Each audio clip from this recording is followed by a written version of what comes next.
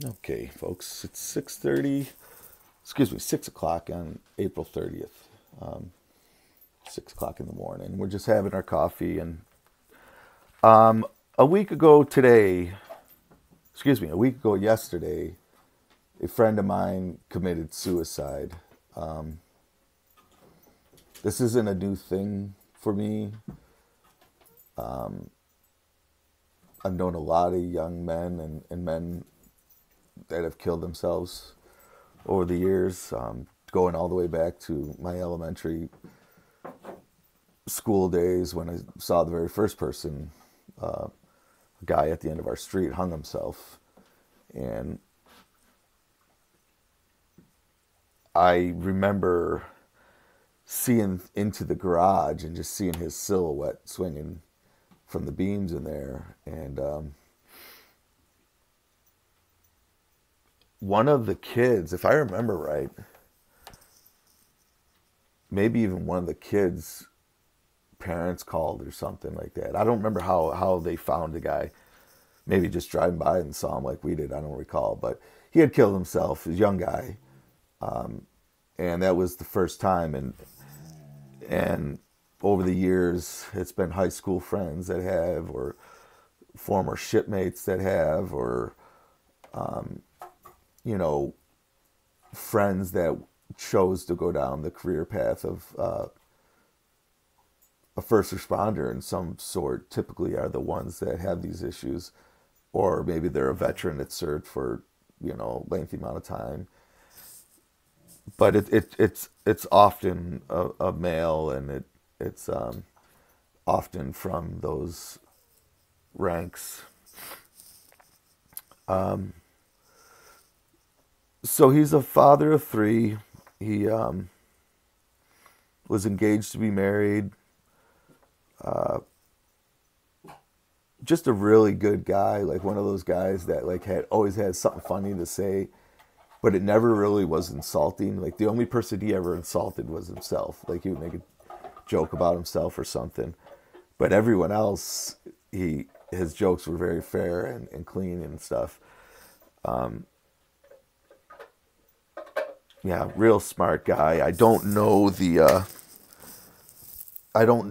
schools and stuff he went to, but I do know he had gone to the Center of Excellence, which I don't know what that's for, what that was about, but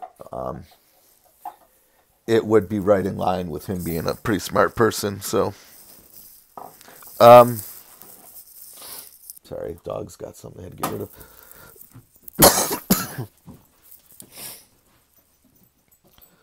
So, when I first saw the death notice, I was so flabbergasted and thrown back that I didn't see that it was a suicide. I kind of glazed through it real fast because I was just, like I said, I was so flabbergasted it was Jake, that I missed the part about it being a suicide. And Julia came home and I told her about it, and she was reading it and she said to me, "Oh, and it was suicide?" And I was like, "What? It was suicide?" And she said, "Yeah," and she read me the part, and my heart sank because and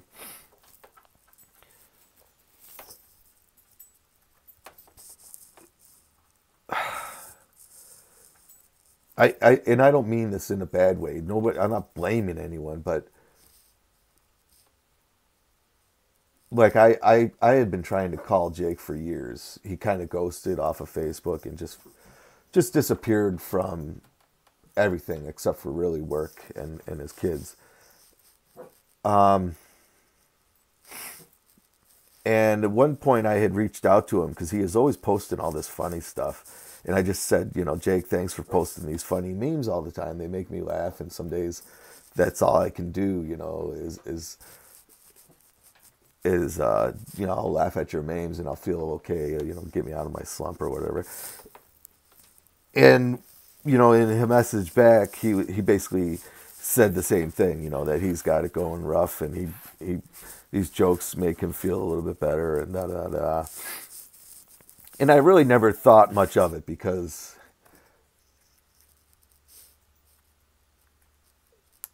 you just don't think people are going to do something like that. And certainly if you knew Jake, you wouldn't have thought he would have done it, at least in my opinion.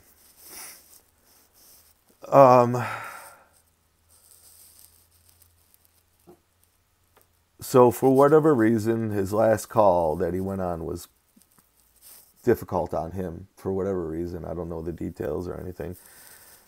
And from the brief information, the limited amount of information in the report, it just says that shortly after returning to the station, he committed suicide. So just sad news. And I think in this day and age, the people of the firematics community and the EMS communities and stuff, they're really, really under a lot of pressure. Most of them are working with limited amount of resources, and by that I mean people. So they're working long shifts. They're going from call to call to call to call without breaks in between. You need time. And I'll say, maybe people realize this, maybe they don't, but when the pager goes off, everything in you is telling you to go, go, go, go, go, go, go. And it's not easy to shut that down. You're doing everything you can to keep yourself calm anyhow, but it's you're getting amped up, and it's tough to just let that settle down.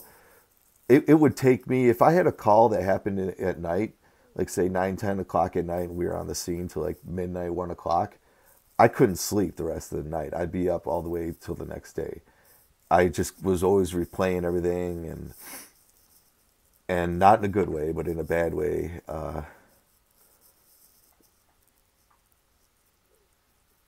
Sometimes I'd be shaking so much with adrenaline that I'd have to stop and just calm down. I'm a very wound up type of person. So, you go on these calls and say it is something really bad, and you're busting your ass trying to solve the situation, whether it's a mental problem or a physical issue, trying to get someone out of a house or something like that, whatever, and it doesn't work out. Boy, is that a tough crow to eat, man. It really is. I've had, on a couple occasions, questioned what I had done or didn't do, and it's tough to just let that stuff run off your back and say that, oh, it doesn't bother me, I'm fine. Every time you walk into someone's house, you just don't know what to expect. I mean, for what it's worth, my cable career kind of provided me some insight to being in people's homes and stuff. So it wasn't as odd for me as it might be for someone. But most people's homes are an absolute mess.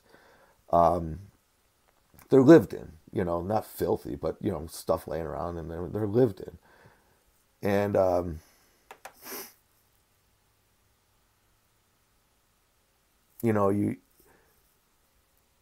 you're going into these people's homes in the middle of the night and stuff, seeing them at their worst.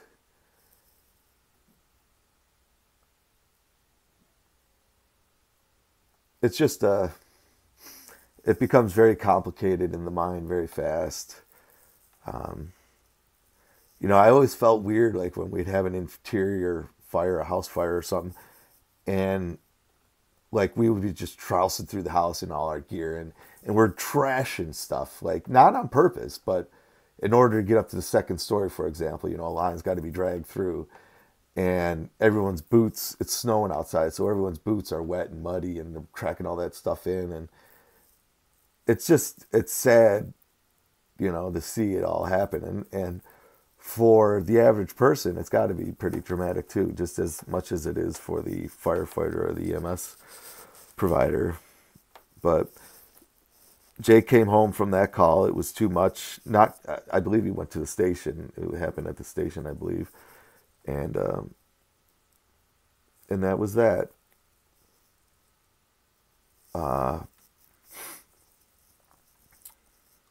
he will be missed. I know how I felt when I saw him arrive on scene, and I was, you know, waiting for another body. I can't stress enough how many times you go on a call, and all you're taking is yourself in a truck and hoping that someone from another department is going to be there.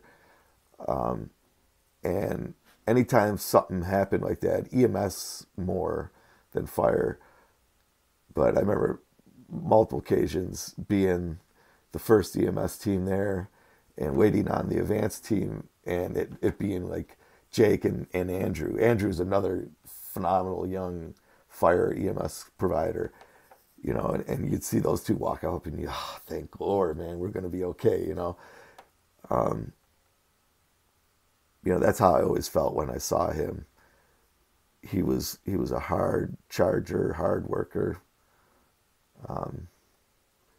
More than once I sat on the peak of a roof with him and watched him hack holes into, the roof with an axe, and he was a beast.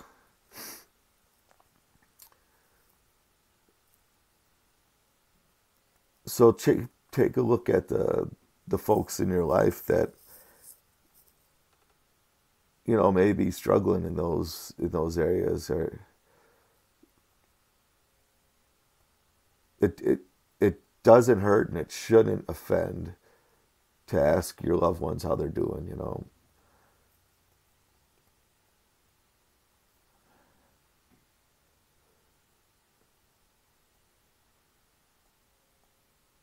But because I think you'll regret it when something like this happens. I know I've lost multiple friends over the years, like I said, various situations, whether it's suicide, car crashes, killed in active duty, whatever. And it never, ever gets easy.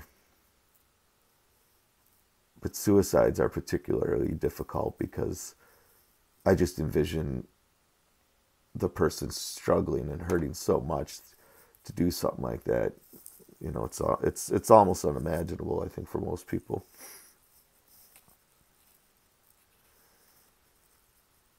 But I'll include. I only have a few pictures that I swiped off other people's Facebook posts and stuff, but I'll add that stuff at the end of the video here, and just so you could see what I mean. Like you just, the dude's always got a smile on his face, and you just a goofy dude. But thanks for hearing me out. I tried and tried and tried and to make a video, and it was stupid. I just wasn't working out, but I couldn't let a friend like that go without saying something. I would have rather been at the service and said something, or said something to his kids or something, but I can't, so I can tell all you guys what he was about, what a great guy he was. Um, and like I said, I hate that this is an example of what the first responder world is going through, but it is. They're overworked, underpaid, under resourced. Um, my dad's company, when he was in the fire department, had over 100 people in it. I think they're down to like 12 or something silly, and they're a huge department. There's like 6 or 7 companies in that department, 3 stations. So it's a epidemic, and it's just putting more work and more stress on the ones that are doing it. So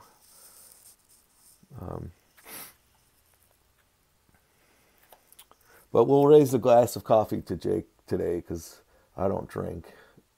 And we'll say fair winds and following seas, Jake.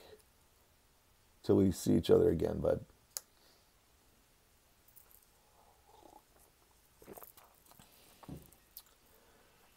And that's our goodbye. Thanks for being with me on this one, folks. Have a good day.